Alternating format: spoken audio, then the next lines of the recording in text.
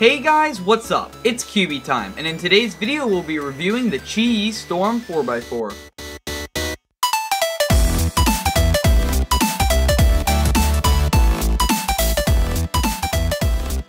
Qiyi has been a very successful company, making their great pyraminx, their very successful 3x3 and Cube, and as of now, the best square one on the market. But, does the Qiyi Storm stand up to the quality of the other Qiyi products? Let's find out.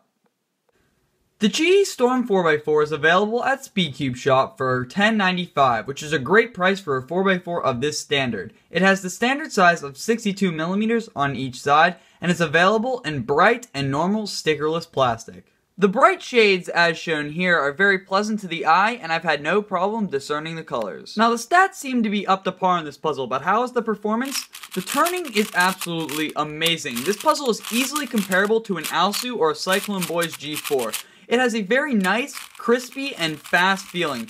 Both the inners and outer layers can do 180 with one flick, which is a very fast puzzle.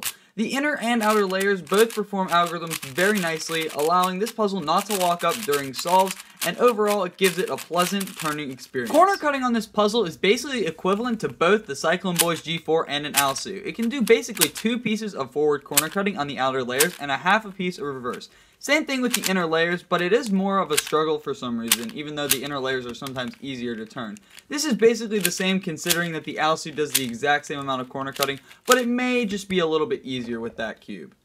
The performance on the Qiyi Storm is so good because we can take a look on where it got its inspiration from. This cube looks a lot like the YJ Yusu. When we take a look at the edges, we find that they are very, very similar. They both even have this flat part on the top of the piece that most 4x4s do not even have.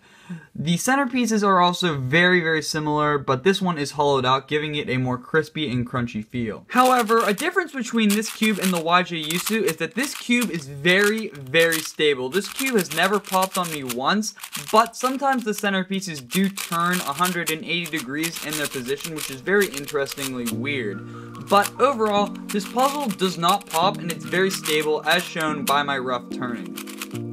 So what do I think about the Qiyi Storm in total? Well, I think it's actually one of the best 4x4s on the market. I wouldn't say it's better than the Alsu or the G4, but I'd say it's better than the Yuxin 4x4. It's somewhere up there and I really like how it feels. It has this very crispy and crunchy feeling that none of the other 4x4s have in that price range or in that ranking as a 4x4 in general.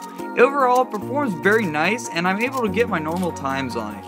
Overall, I just love using this puzzle and I think it does have a very good chance of becoming my main because it performs so well.